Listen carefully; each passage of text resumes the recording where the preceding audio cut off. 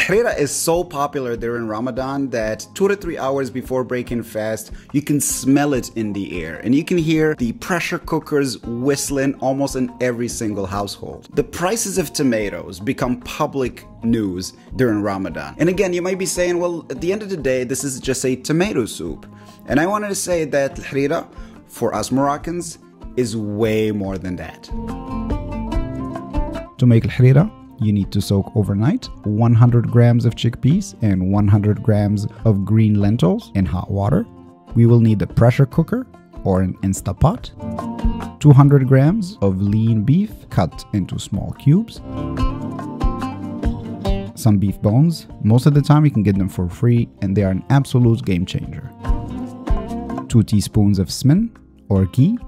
Turn the heat to medium-high and then add 2 tablespoons of olive oil. Sear the meat and bones for 5 minutes and then add 1 1/3 tablespoons of salt, 1 tablespoon of turmeric, 2/3 of a tablespoon of ginger, 1/4 teaspoon of cinnamon because we just want it to be a background taste, 1 teaspoon of black pepper. Reduce the heat to medium-low and let it cook while we prepare our harira base. For that we need a medium onion cut into 4, 20 grams of parsley, both leaves and stems, 70 grams of celery. I mean, celery alone, yeah, but celery in a soup, amazing. 20 grams of cilantro. And finally, 300 ml of water. Blend it all together. And then add it to our pot. Increase the heat to medium. Mix everything. And then add the chickpeas and the lentils. And now, of course, the most important thing, 400 grams of tomato puree. If you do not live on the Mediterranean, I highly suggest you get some of that good Italian tomato puree. Make sure to close the pressure cooker properly. My mother once didn't close it right and we ended up with meat and sauce all over the ceiling. And as a kid, I thought that was an odd place for her to serve us lunch. Cook for 30 minutes and see that rocker go round and round. In Morocco, we call it safara or the whistle. And that's how you know which of your neighbors is cooking something solid and which one is keeping it light. Make sure to shake your pressure cooker from time to time so nothing sticks to the bottom. And after 30 minutes, open the pot and add 1 liter of hot water, 40 grams of tomato paste, close it again and cook for another 20 minutes.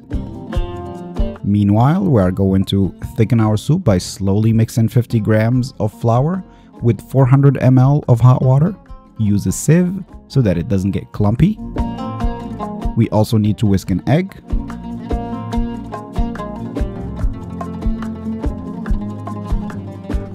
And if you like your harira more watery, use less flour or more water. Just make sure you taste it afterward and adjust the salt. And if you have a gluten allergy, you can cook 1 small potato and 1 small carrot in your harira. Remove them once they're cooked and blend them in some of the sauce and return the mix back to the pot. That should do it. Now that our harira is thick, add 50 grams of angel hair-like pasta, or what we call in Morocco Shaaria.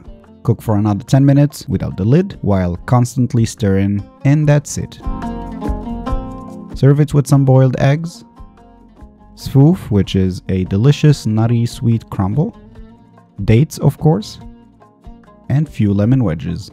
The first ladle is always from the bottom of the pot and then the rest from the top so that everyone get their fair share of meat and lentils and all that good stuff.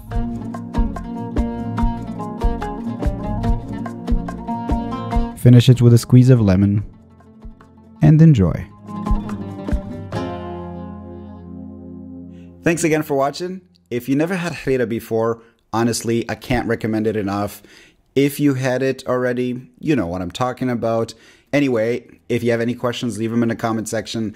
I'll always be happy to help, and I'll see you next time or in another video. Take care.